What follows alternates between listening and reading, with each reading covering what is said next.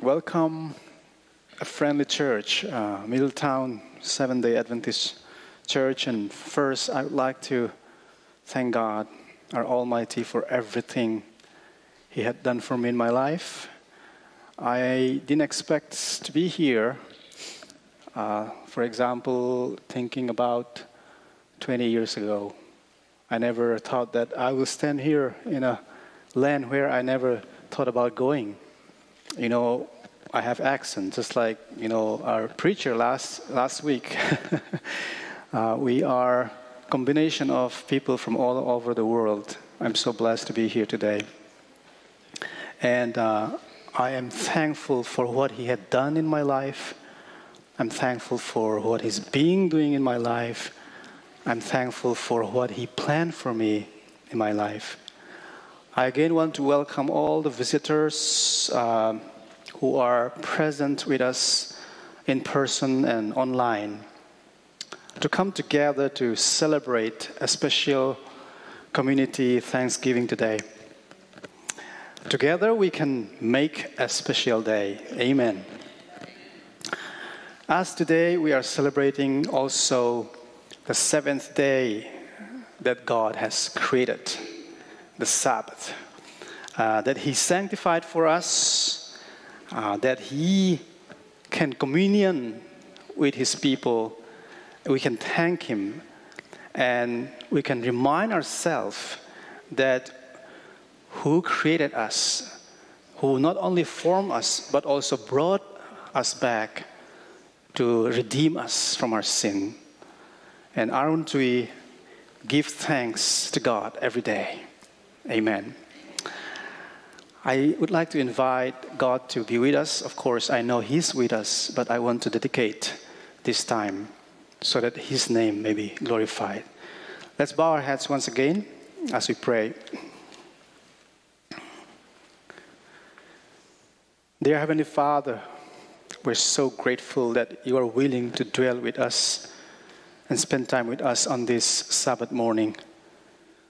I thank You for all the people that You brought here in person and online. I pray that, Lord, we may find a way to give thanks in all circumstances. Help me and use me once again. I'm an empty vessel, but I'm willing for You to be used. In Jesus' precious name, amen.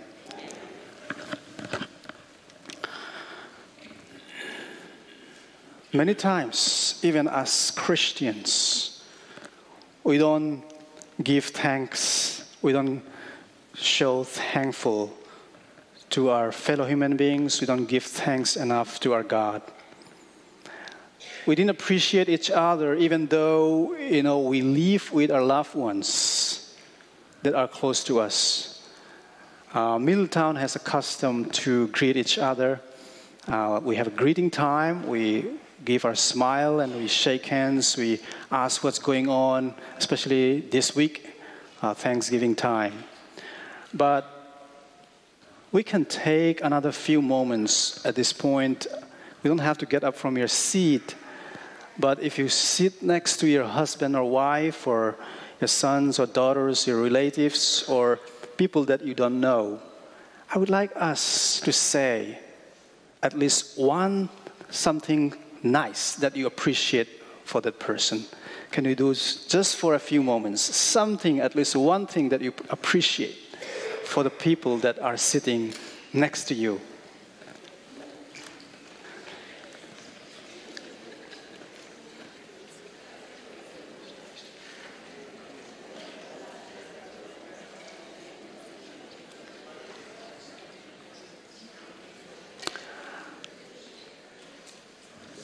Thank you so much.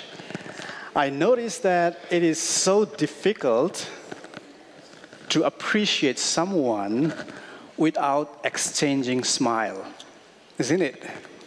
It is so difficult to appreciate someone without exchanging smiles. The more we appreciate each other, the brighter we make our environment. God created us in His own image, as we see in Genesis, especially in chapter 1, verse 27. That's why we are like God in some way. God also has emotions. He can get angry. He has humor. He smiles. He enjoys music. And sometimes he feels sad, very sad. Just like we smile with someone that appreciates us, sometimes we need to give more appreciation to God for what He had done to us. Can we say amen to that? And God also appreciates when we give thanks. And are we supposed to give thanks only in our good times, only in Thanksgiving season? We are not, right? We have blessings every day in our life. I don't know how, God lead our week, our preparation for today. I did not communicate with Vince. He had the exact same verse that I was intended to read this morning. And it is found in Luke chapter 17, verse 11 through 19. We all heard at least one time the story of 10 lepers who healed by Jesus. As Jesus and his disciples were walking from Galilee to Judea, to Jerusalem, they have to go through a town, a Samaritan's town. And if you look at the map, the distance between the Galilee and Judea, it was almost about 10 miles. And they have to travel by walking. It takes some time. And of course, they have to visit some villages of Samaria. And when you look at the history, who lived in Galilee, if you read the book of 2 Kings, you can see that in Galilee, they were occupied by kings, especially the kings of Israel. You see also the story of kings of Judah. So most of the kings you see in the books of the kings, you will see that they did not do well. They actually did evil in the sight of God. They were following the footsteps of Jeroboam. I don't know why the name of Jeroboam was repeated over and over again. When I look up, actually Jeroboam was the first king of Israel, because they divide into Israel and Judah. He was the first king, and he did not do well. He did not follow God's way. He was the son of King Ahab. You know his mother, right? So he led the children of Israel. He led the Israelites into idolizing, images. He built high places, and whenever other kings be after him, when it referred back, you will see that they were following Jeroboam's footsteps. A lot of times you see that. And what happened was that Galilee was eventually taken over by Assyrians. Before that, they were kings of Israel that ruled even just 6 months. Some of them actually they ruled just for 1 month. They kill each other, they conspire each other, and eventually they were taken by the Assyrians. And these people from Galilee, they have to migrate to Assyria. And some non-Jewish people have to come in. And then this Galilee was eventually occupied by people of mix, like people who believe in God and people who do not believe in God. So the actual Jewish people did not really consider this Galilean to be the high class. They referred as, the Bible even refers as Gentiles of Galilee. So what happened when Jesus went through this Samaria, he found, or these 10 lepers saw Jesus, and they saw the power that Jesus has. And they cry out and ask for healing. And these 10 lepers were a mixture of not just the Jewish people, but also some are Samaritans. And since the Jewish people look down the Gentiles very low, they really don't want to do anything with them. They don't want to mingle with them, but at the same time, these lepers, they don't have a choice. They were driven out from the village. They have to stay separate, and they have to mingle with people that they actually look down for. But then, what happened? Jesus was willing to heal all of them, isn't it? He did not show any partiality because he showed compassion to these lepers. And you can see that Jesus asked in verse 17 of Luke 17, Jesus asked, were not all 10 cleansed? Where are the other 9? Has no one returned to give praise to God except this foreigner, which they actually looked down for it? And he said to him, to this Samaritan, go, rise, and go, your faith made you well. Although we come to church today, we know that, and most of us, we believe that Sabbath is a day that God set aside to worship Him and to fellowship with one another. But our works cannot make us righteous. Our works cannot save ourselves. We all are sinners. Spiritually, we all are lepers in some way. Think about yourself if you want to be honest. There are a lot of sins that we still hold on, right? Are there any week that you never cuss? Are there any week that you never show hatred to one person, at least? We are spiritually lepers. But 2,000 years ago, Jesus left His heavenly home and came to us as a human being to save us. He came to us to save the human race, for you and for me, for the Gentiles, for the blacks, for the whites, for the Asians, for the Hispanics, whatever race you may belong. God save us. Thank you, Jesus. Can you say, thank you, Jesus? In one of our Bible studies a few weeks ago, we were studying the book of Revelation. And I remember, I can't forget that particular chapter.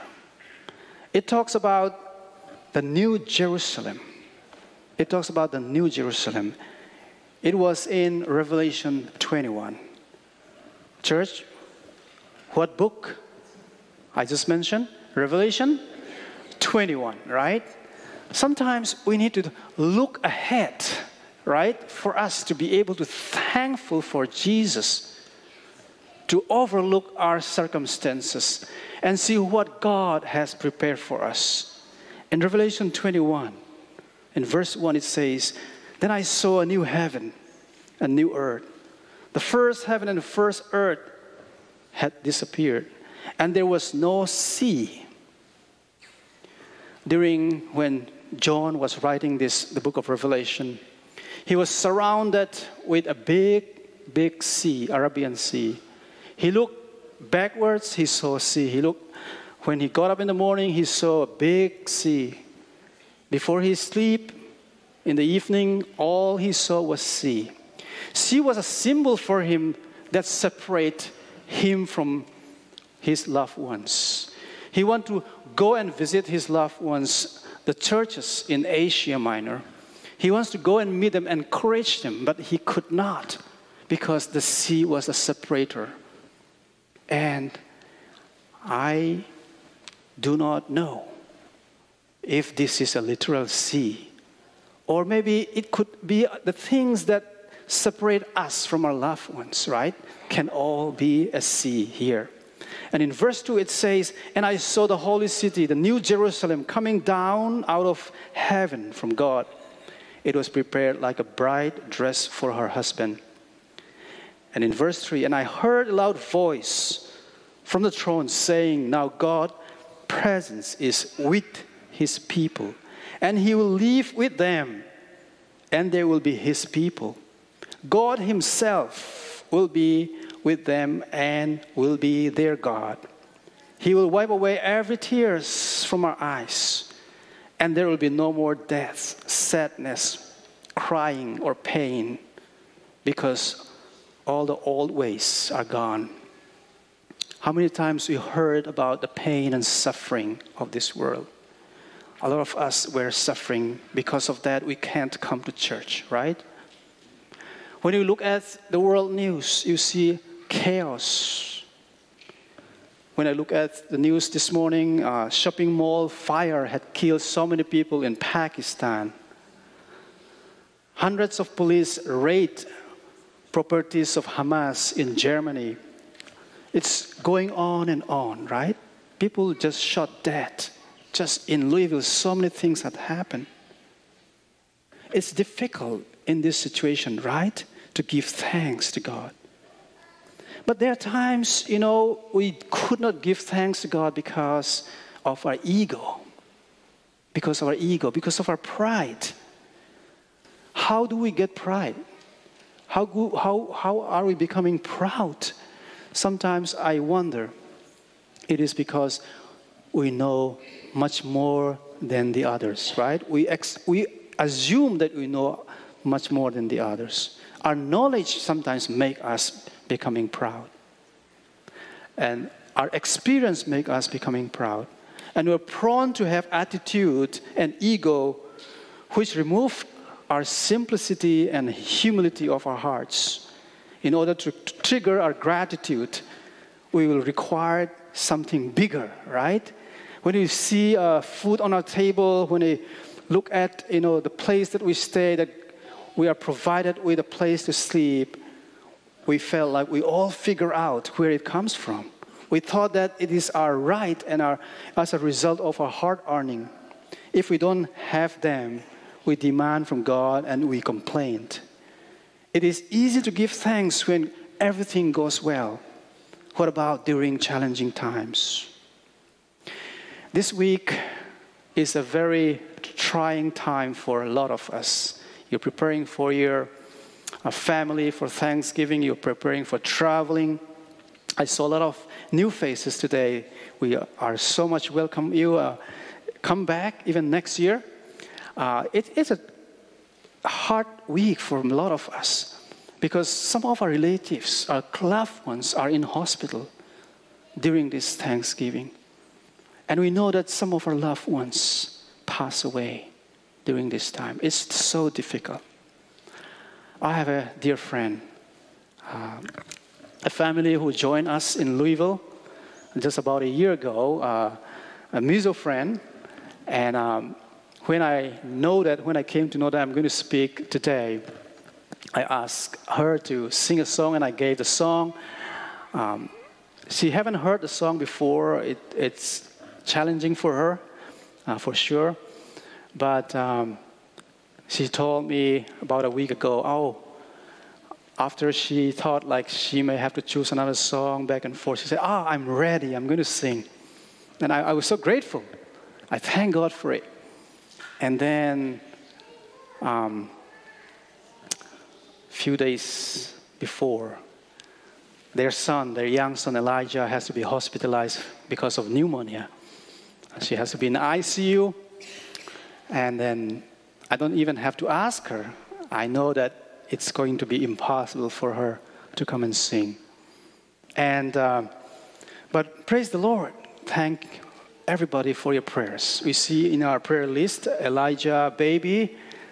But today, to give glory to God, she came and she wants to render a song for us. Her name is Makimi. And I will call upon her before I continue my speech. And the title of the song is Thank You, Lord, for the trial that come on my way.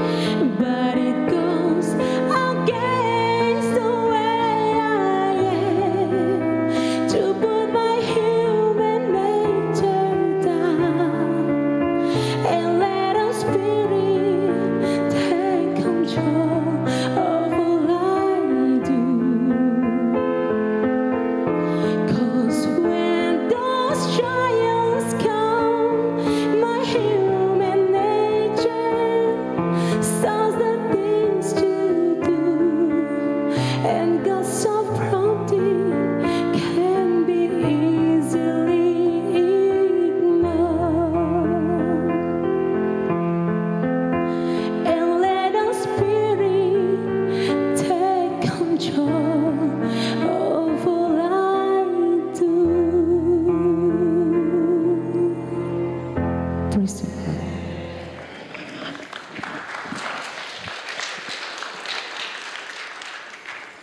Thank you, Lord, for the trials. Thank you, Lord, for the trials. For those people who give God's glory, who let the Spirit control their lives even in hard times, are the ones that will give glory to God. Amen. Amen. Why God allow trials on our way? He wants us to be fully dependent on Him. When our worldly grips are removed, we look for a helper beyond human strength. That is where we could finally learn to depend on God. And we need to pray hard and ask that God will help us. Do you think it is good for us to depend on God? Yes, certainly, right? Why did the scripture say in 1 Timothy chapter 6, verse 10, money is the root of all evil? Amen? Please don't say amen. It says, love for money is the root of all evil, right? Money in itself, there's nothing wrong in that.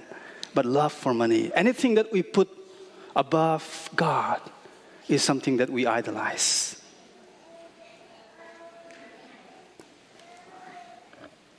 Something that we put above God. When you do that, we commit the first commandment. Thou shalt not have any other gods before me, right? So in order for us to change our priority in the right order, God allows suffering in our lives. Suffering produces endurance, and endurance produces character, and character produces hope.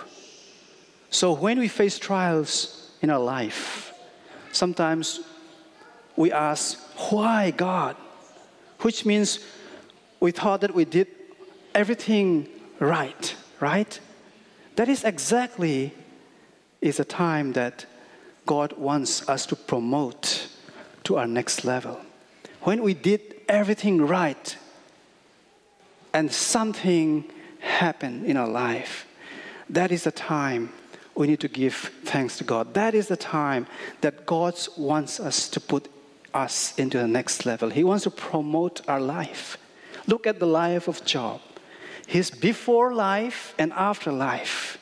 You found in Job chapters 42 verse 10, it says, the Lord restored his fortunes and gave him twice as much as he had before. When I read Romans 8:28, it's not easy text at times, even as Christians. It says, and we know that all things, it says all things, God works for the good of those who love him, who have been called according to his purpose. This question we should ask when we consider this verse. We must ask first, are our hearts in line with God's purpose? In other words, do I put myself first, or we say, let your will be done in me, not my will? You see, Stephen, when he was about to be stoned, he looked up heaven, and I believe he said in his heart, Lord, I'm being persecuted in your name. Thank you, Jesus, for giving me this privilege that I could suffer in your name. And heaven's door was open, and his fear are all gone because he put God first. Do you want to have the power? Do you want to have strength? Nehemiah chapter 8 says, the joy of the Lord is your strength. When you can give thanks in all circumstances, that's when God is going to give us strength and power that we needed. There will be a day that all people who find a way to thank to God in all circumstances will get together in a beautiful shore. We will have tears of joy and thankfulness to our Creator God. We will look back for all the times that He had led our way, that He didn't even understand what's going on today. We will thank Him for the good times that He gave us. We'll thank Him for letting us raise in a good home, choosing a good home for us. But not only that, some of us will thank Him for letting us raise in a poor and wretched condition. Because we'll thank Him for being an orphan from our earthly parents. Through that, we can experience His love and His care. All our questions will be answers. We may ask, why God? You put the tree of the knowledge of good and evil in the Garden of Eden. If we would have not put there, we would not have faced trials, pain, and suffering in this world. Thinking this way, we don't understand the bigger picture of God's plan. This is a process of cleansing the whole universe. It is a process of setting an example of the rest of the history of the universe. It is a way that all God's creation could understand the true character of Almighty, to give just a glimpse of what it is like to walk away from the protection of God for at least 6,000 years. 6,000 years of trials and pain seems so long for us, right? But in comparison to eternity, it is nothing, my dear friends. It is nothing. We'll be thanking God for cutting short of human life from almost 1,000 years. If you look at Genesis, right? People live almost 1,000 years, cutting short to 70 to 80 years. Some of us will live just few years, right? But we will thank God for letting us to be born in this world, because we will understand better that our existence is a privilege for us to live how many years? Eternity. Sometimes you need to look at things in a brighter side, isn't it? I'm so thankful that in order for us to have a celebration of Thanksgiving in this church, there are some friends. Some of them are not from our church. Some of them did not go to church. And some of them are from my family and friends from India, from all walk of life. They were contributing their videos clip that I put together, how they give thanks. Let us see that video clip, and then I would like to also ask if anyone among us on this day, on this Sabbath hour, in celebrating of our community Thanksgiving, if you would like to say a few words, maybe just a short one, to give thanks. Whoever you want to give thanks to, and what are you thankful for, we'll give a chance for you all. Let's see the video first.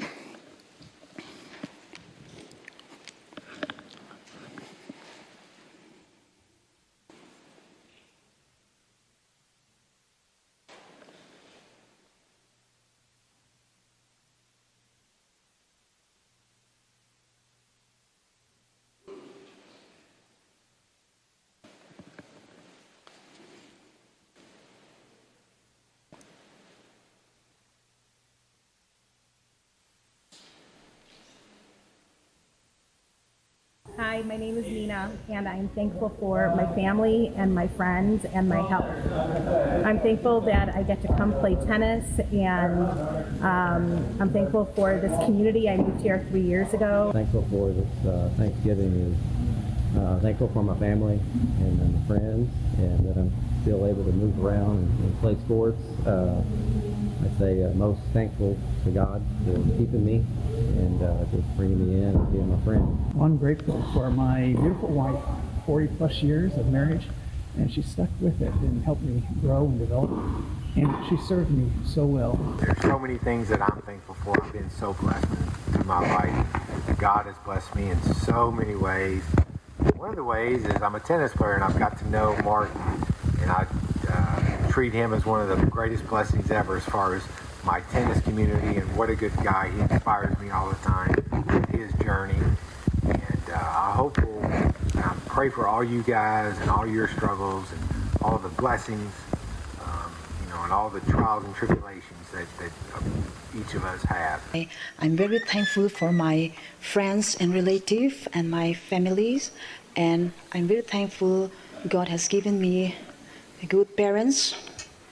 From the time we were small, they taught us good things, many good lessons. Just because of them, till now I can practice well-regulated life. And of all the blessings, I'm very thankful God has given me lovely children, Grace and Stephen. And also I'm very thankful for giving me a good husband, and he's a God-fearing man and responsible father. I'm very thankful that I have a wonderful family, and our home environment is completely stress-free. And we are all attending the same church, so especially Sabbath, it's always a blessing.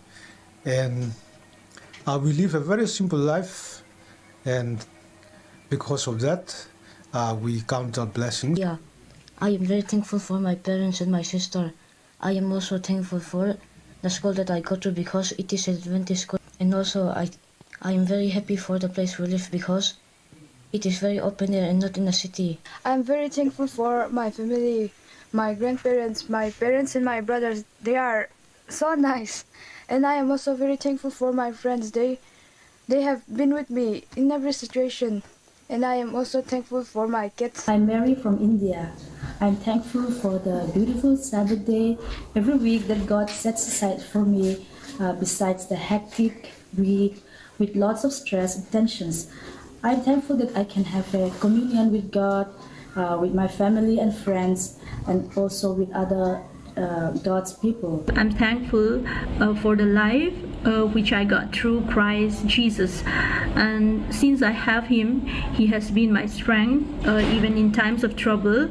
And only because of Him, I can be thankful for everything that I don't even have right now. Recently, my father died of cancer, and even though this is a very difficult time for us, I'm very grateful for all the love and support that we have received from my family members and also from the community. And I also know this is possible because of God, and I'm very thankful to Him as well. I'm just grateful to be here instead of having the nursing home to look forward to like I did last year. I'm home this year, and I'm very grateful and thankful. I'm most thankful for waking up this morning. That gentle finger of love that woke me up this morning. I opened up my eyes. I could see. I could breathe on my own. I just thank the Lord for that. I wasn't in pain. I thank Him for the reasonable amount of health and strength. I thank Him for food on my table, and I just thank Him for being able to be in you all's presence 2 or 3 times a week. I just thank the Lord for that. I am grateful to the great God in heaven for my family. He has kept them safe throughout this year. We've had no major tragedies, and we just thank Him for that. Thank you for our church family. We thank you for the time that we had Buddy with us, and he'll be missed greatly. But, we'll see him again. So I'm thankful that we have eternal life to look forward to after this life. The many that we have lost through the years, we'll see again. We're promised that, and look forward to that. But, yes, thank you, good Lord, for everything that you've given us. More time, better knees, better hips. He's brought us through a whole lot. He's given us the technology to survive with less pain and succeed for another year. Thank you. I'm especially thankful for Jesus, all that He did to save me, how He died for me. Grateful for the Holy Spirit. Also grateful for my health. I can still get out and around even at 78 years old. Amen. I'm in relatively little pain. I look at all the people around me, all the suffering. I'm so grateful for all He's given me and done for me. I am so thankful this year because I'm thankful all the time, not only just on Thanksgiving Day. I'm thankful every single day. God has been so good to me. I remember last year around this time of Thanksgiving, I wasn't feeling well, even though I kind of halfway prepared my dinner. But the Saturday after Thanksgiving, I had to be taken to the emergency room. I had a heart problem, which is what they call AFib. So I've been doing well since then. One of my medications has been decreased, which I'm happy for, and it's all due to the blessings of the Lord. I'm thankful for my family and my friends. I'm thankful for the church community and what they've done for me and for others. And most importantly, I'm thankful for God for giving life on this earth. Sandy and I are so appreciative and so grateful for Jesus Christ, our Lord and Savior.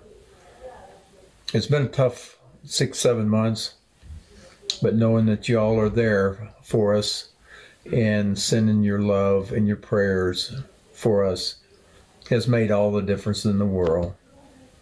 We just couldn't have made it without you. Thank you. Thank you for God.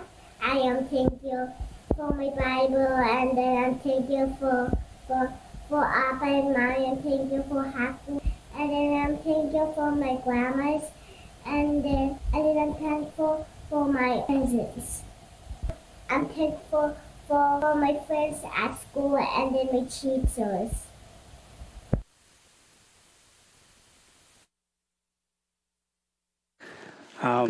Not all of these people who testified their thankfulness, our life were not 100% smooth, right? Some of them lost their loved ones. But those people who can give thanks in all circumstances are the ones that are fortunate people. At this time, if anyone like to say, what are you thankful for? We'll open for a few minutes and the mic will be passed around. Please raise your hand. And then, yes, Sandy.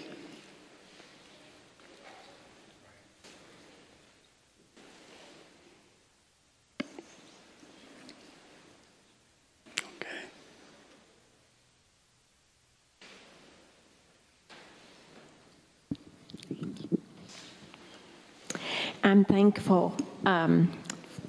I'm going to reiterate some of what Lee said. I'm just thankful for my church family. I don't know what I would do without you all. And he's had a really difficult last few months, and only God knows the end. And we have to trust in him. But I just want to thank all of you all for all your prayers and everything that you've done for us. Thank you. Amen. Amen.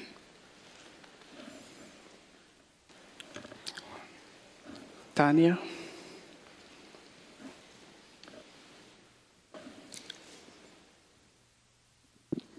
I also would like to just thank God for Middletown. This is just a wonderful place. It has been from the first day we came here over 13 years ago. I'd also like to thank God for helping my family to reacclimate to life back in the States. And I started off, some of you have heard this many times, I apologize, started off the year teaching in JCPS and it was awful. And I just want to thank God because last Monday I began teaching at a private school and I have enjoyed going to work and just teaching all week, and just that stress is off my shoulder, and I really, truly appreciate God for doing that for me. Amen.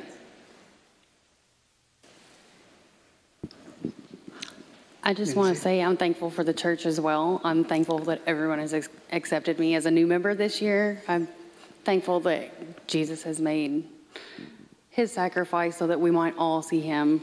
And I'm thankful for my family and my husband for all that they do for us. And again, I'm just thankful that God has given us Jesus. Amen. Amen. Rose. I am so thankful for Jesus, because if it wasn't for Jesus coming down to die for us, we won't be here today. I am so thankful for my family, my husband, my 7 kids, my 9 grandkids. It's a blessing. I am thankful. Last night I went to bed fine, healthy, but in the middle of the night I got so sick. I was so sick. I had this terrible stomach pain. I don't know where it came from. I had a restless night. And I woke up in the middle of the night and I prayed. I turned around, I looked at my husband. He kept rolling and looking at me. He's like, what's going on? I said, I'm sick. I don't know what's going on with me, but I'm sick. And I just prayed. But you will not believe it. I woke up this morning and not one single pain in my stomach. And I'm so grateful. Amen. I'm so thankful for that. Praise the Lord. I just want to thank God. Thank you. There's one in the back.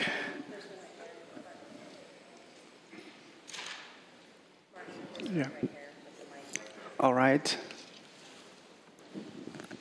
For that, that I have a family that loves me and a place to sleep. Amen. Amen. Amen. I think one in the back. And then we have two more. Thank you, brother. Happy Sabbath, everyone. So we're visiting from Pennsylvania. My daughter, Abby, and I. But this one, she lives here in Louisville. Did I say it right? Okay. So I'm thankful because this is the first time here in Kentucky, and probably I'll be relocating in the future just to live here. But I'm thankful because a few years ago, one of my children, I have 4, was in so much troubles out there and street drugs and stuff like that. And I was praying so hard at 2 a.m. in the morning every night. Just forgot to save my child. And one day, just a Thanksgiving day, I received this phone call saying, come and get your child here. So I drove there. So, I don't know, excited? No, that's not the word. So thankful. So I went to get my child there. Always dead. Amen. Even the smell, like dead people. So I thank God because He rescued my child that Amen. day. Amen. Thank you for sharing us that what you're thankful for the Lord. Yes. Yeah, I also want to say how thankful I am to. I also want to say how thankful I am to God for His protection for my family, my 2 daughters, my wife, our extended family, my grandmother, my in-law, and my father-in-law who's in Ghana at the moment. Also want to thank God for His protection when we went to Ghana for a month, that He brought us back safely, and everybody's doing well. So we're very grateful. Amen. One more? Yes. Hi, church. Happy Sabbath. I want to thank God for our church family, that I can go anywhere in the world, and they're always there. It's so good to have you guys. I also want to thank God because, like, He has, like, the way He answers prayers is like, wow, unbelievable. When He's quiet, and that's when you least expect it, but then He turns around and He's like, He's working behind the scenes, and everything that's in our lives, He's like taking care of it, and I just want to thank Him for that. Amen. Amen. All right. We have Annette, and then lastly Kevin. Okay. Yeah. Okay. The many blessings I'm thankful for the many blessings that God has bestowed on me this year. I'm thankful for my family. I'm thankful for the blessings that are coming to me next year, and the less sickness that I will have next year. He's been around me all years. He's pulled me through, I think, about 3 sicknesses, 2 operations. I'm still here, and He's going to pull me through a lot more. Amen. Thank you. Amen. Kevin? All right. In my family name, Valentina, Miranda, little Kevin, my wife Alejandra, and I, every day we need to be thankful because every day we can breathe. We can stay every Sabbath here. But in special, my family and I, we want to be thankful with our God, because every year you have in front of you different challenges. Some are good challenges, others are bad challenges in your life. We are humans. But this year, we are family. We had in front of as family really bad challenges in our life. But was hard, was really hard for us. But when you believe in God, when you are in front of God and you receive many blessings, you say, I don't know in what moment we can finish with this process, with this hard process in our life, but through the years in this country, of course, we say that when you have with God, everything is possible. Amen. Maybe you can see on the way, no, we need to lose. We can do that. But in one day, in 1 week, or in 1 month, everything can change in your favor as family. So my experience with my family in this 9 years that we live in this country, in this our second country, we can say with evidence that when you stay with God, when you believe in our God, that is the powerful God, you say, you always win.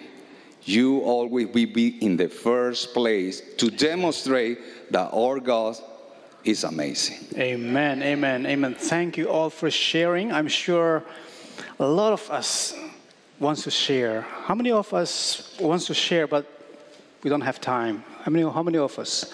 All of us have something to share.